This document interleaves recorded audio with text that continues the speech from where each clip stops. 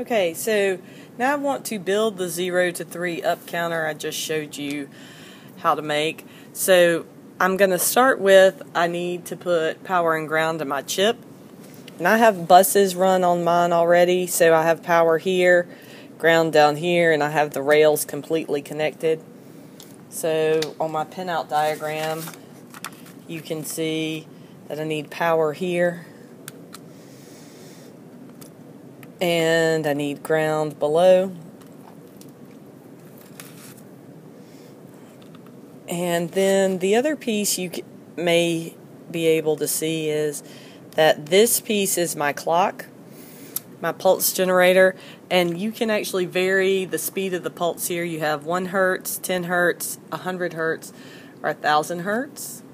So I want to actually run my clock in to, remember we said the clock's going to go into my first clock signal.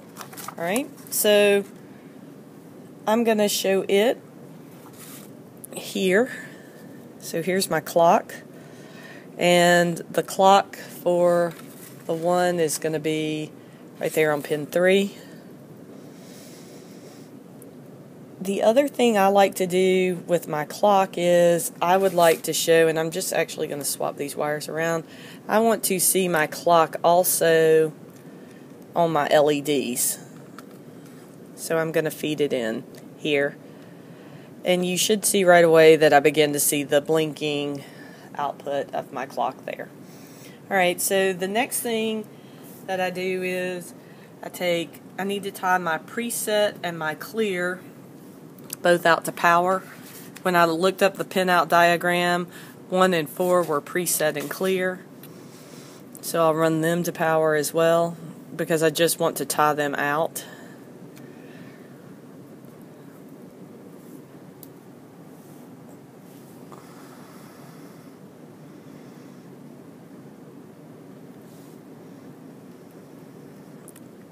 And if you were looking at the video before, you saw that I came in from the clock. My not Q fed my D. Okay, so when I look here, I have not Q and it needs to go into D, so pin 6 needs to go to pin 2.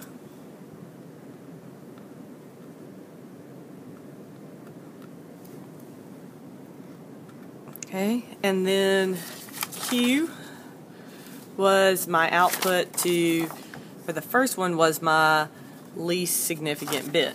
So this doesn't complete my counter, but at the very least, this is my 0 and 1 counter. So let's look and see what I have. Alright, so when it starts, I'll turn it off, and when I turn it on, you should be able to see up here that first I have no lights, 0, and then I have 1 light, and it will go back and forth between 0 and 1 over and over.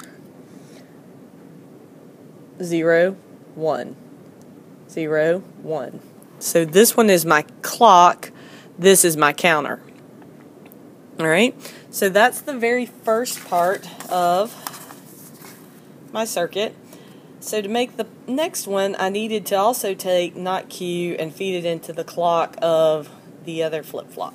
So when I look at my pin diagram, that's on pin 11. So I have to go from 6 to 11. And I'll find a wire to do that.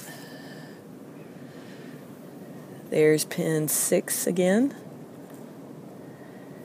And here is pin 11.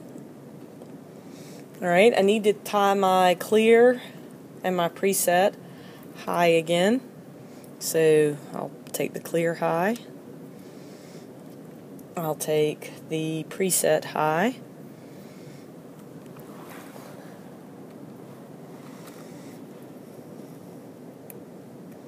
Okay, my not Q needs to go into my D.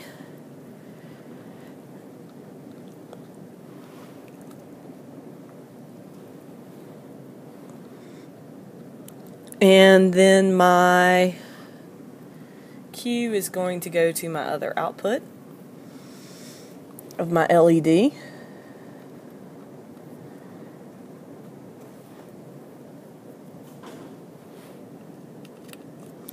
And so now if I turn it off and turn it on, you should see my LEDs counting. The first one is my clock.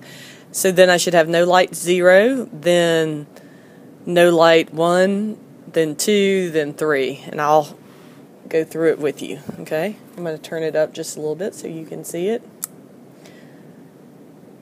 3, 0, 1, 2, 3.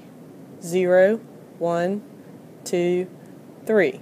Now I'll change the speed of my clock and you can see the clock speed up and the counting speed up. So you can see now it counts much faster. And obviously so fast you can barely see it except in the one. Now we can't see any change at all. And then that's back to the other. So as I toggle back, when I get there, alright, so that is a 0 to 3 up counter.